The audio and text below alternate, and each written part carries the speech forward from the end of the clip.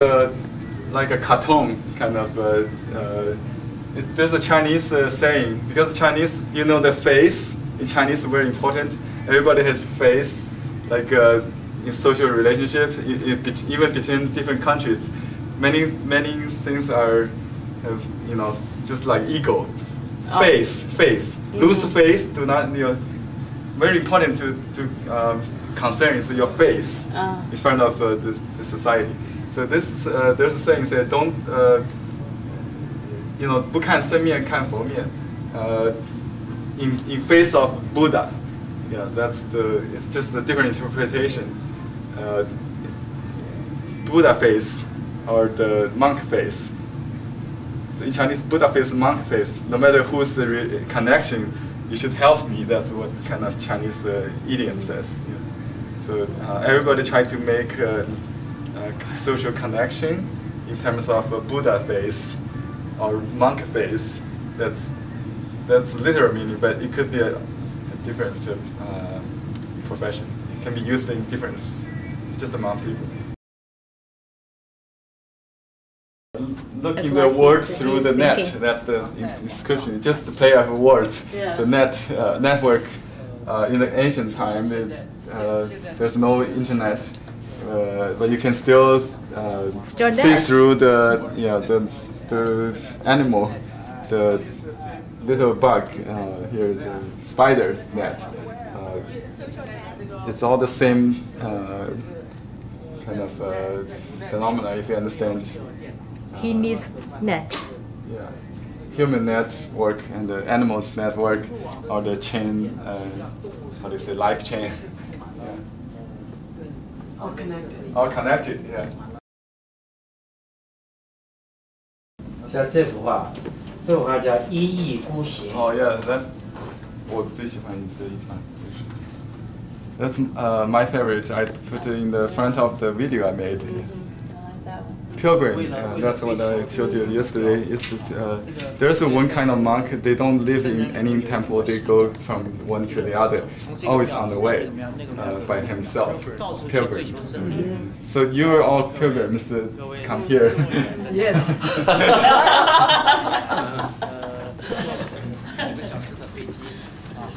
This is a monk with a bag on his bed.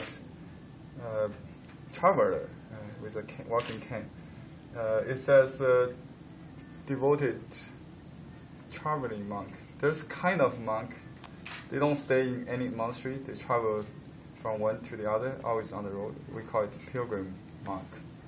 That's the pilgrim monk. Just do one stroke, you know, from dry to wet. Back. There's the shoulder. And there's the big. Well, it's not a big bag. It's not a big bag monk.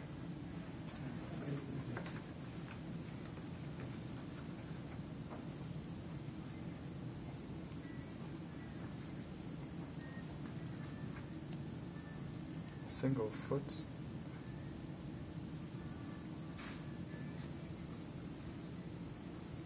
Is this your favorite one, Henry? Yeah. It's beautiful. This is my favorite one.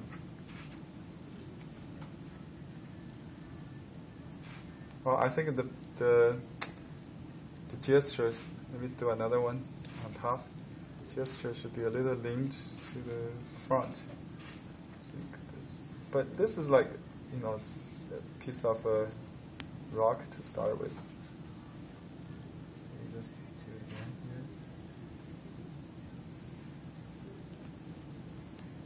So this head is a little bent, working on the downward thing. Okay.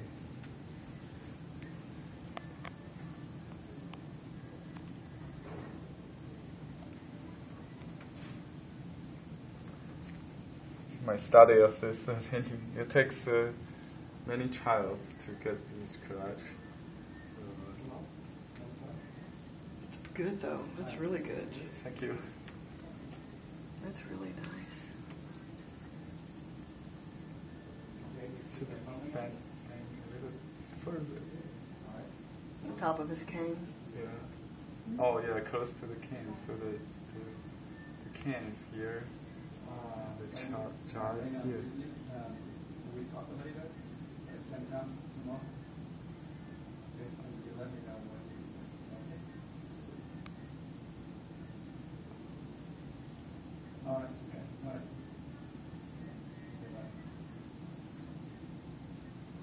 He become old. Older. Yeah, he's very still old. traveling. That hunch Yeah, on his shoulders. Hunched shoulder.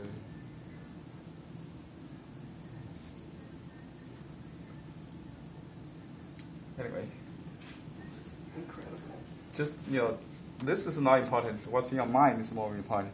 The best picture is always in your mind. So when you paint in front of painting, you really look at it. Okay, that's why I always paint in front of original. In most museums, they don't allow you to take pictures, but they let you paint. Mm-hmm. So I have several books full of copies of masters from the museum. Wow.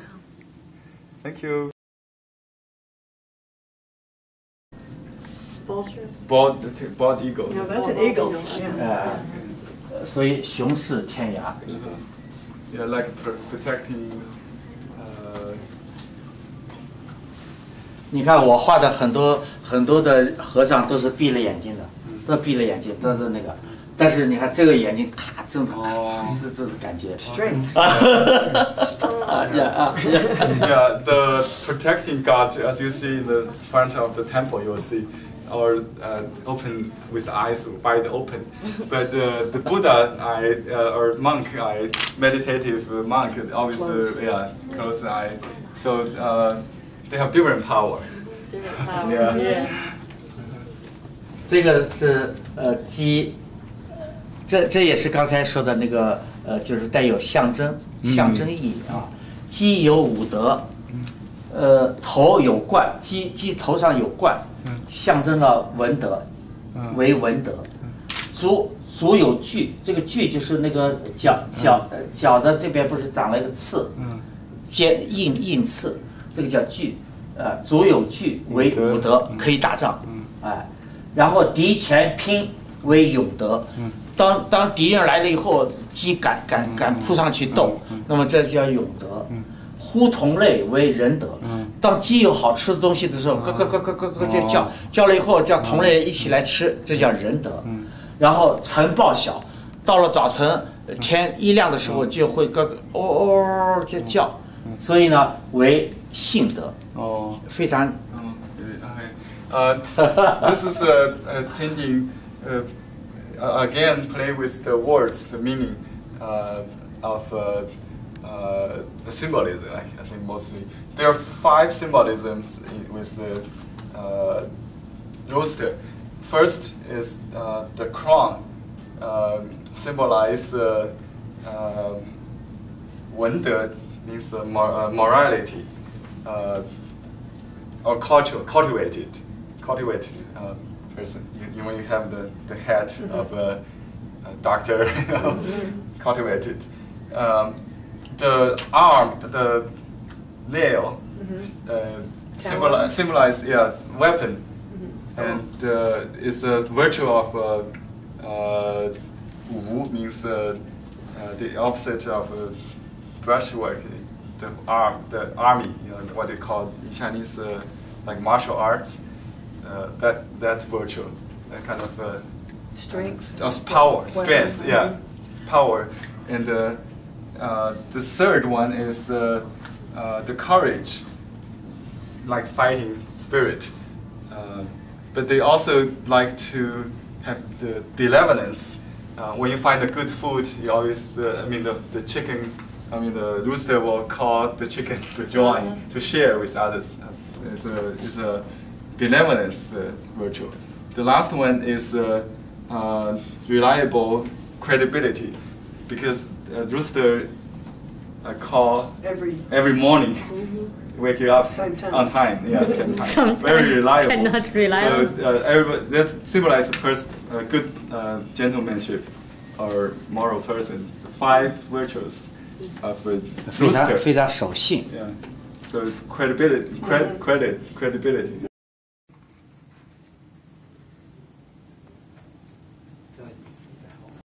We did in the class. This is the original. So Professor Lu actually did this first, and so I want to do it again here. This chicken head.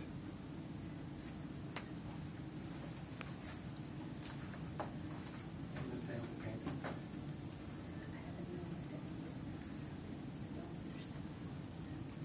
This is very famous painter from one time. Who can exhibit here. All his painting is about all different Buddha, different skills, different all philosophy behind all the peacefulness, relaxation. I think the leg should be a little lean, so to give it a movement, not straight down. But you don't want to go too detailed, just be very suggestive. You're good. You're good. This right here, that's always they have. They want people view it, to interpret themselves. It can be any. I don't have red, so I just outline the comb. And we who are artistic to know. This is my Zen So the rooster or like, you see the whole chicken, body if there, you will. only one brush. And finish, no paint. Just And that one is also nice. So, see like little or I just leave it out. chick right there. One brush, one low. I like this one, so I only do this. Thanks for watching. No more touch. So this is again a play of words. In Chinese, the fish pronounces it, but the same pronunciation could also mean the after time or leisure time or free time. Free time, I would say. There are three free times: the winter time in the year, or evening time in the day, or the storm time or tornado time when you cannot go to work. Those are 3 times. Like a spare time. Like spare times, yes, 3 spare times, which is very important time for you to utilize, maybe. So the yu time here means the time, not the fish. It's pronounced the same. So those 3 times you should used for reading and study painting. So make it more meaningful. The other time you need to make money. Spare time. Basically. Yeah, But there is this a saying says, see what exactly these people like. Do not consider what they do during the morning. I mean, from 9 morning to 5 afternoon. See what they What do you do want? from after supper from 8 to 10. So you are what you do in the evening, Yeah. so to speak.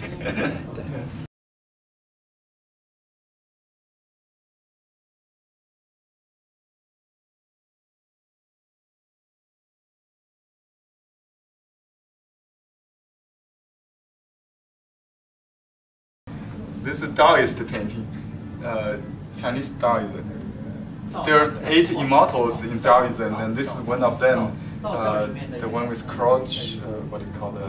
Crutch, cane. Cane. Yeah, cane. He is a kind of medical practitioner. He can always carry a gold, has a medicine in it. He looked like a beggar on the street, carrying a big gold that has the medicine in it. This line says, "Don't be judged by the clothing." Like this goose, because goose judge people by clothing. They bite the poor people, they attack the beggar, you know, like a dog. You know? So don't judge people by clothing like a goose. People don't always recognize the true immortal, true God. Don't don't be judged by the appearance of people. You don't know. They could be millionaire. They could be. So he is a true immortal that has possess the medicine to heal people. Okay, I'm going to do this iron crotch Li that we did this afternoon in our workshop.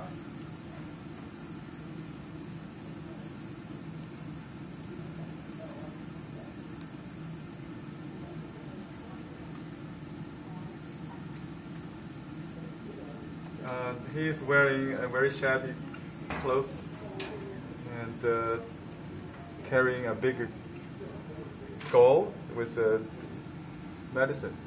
But most people don't recognize him, just like the goose will treat him as a stranger, a poor homeless on the street. So this is the theme.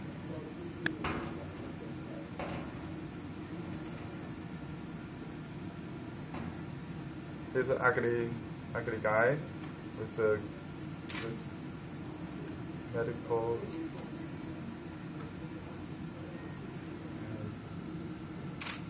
This is the very important part, the cane.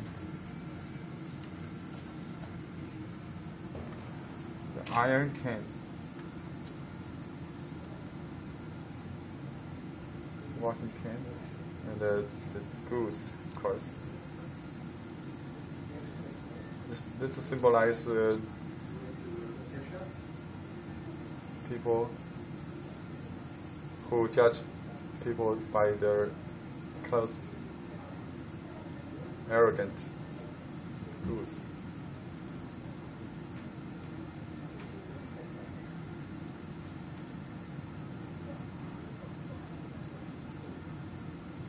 Looking at the sky. Okay. That's it. Just a quick sketch.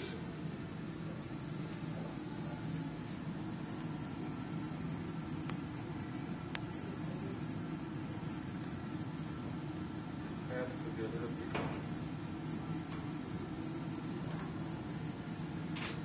That's the chord. Well, that's all for today. I'll see you in class. Goodbye.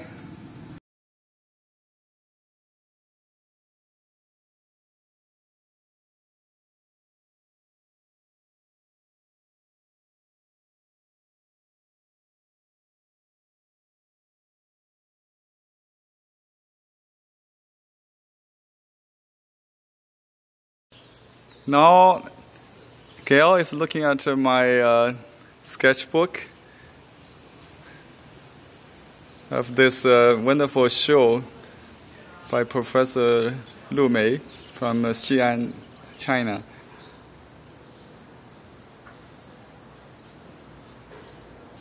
We only have like a 1 hour time during a break from our workshop. We're going back to paint. This is very inspirational.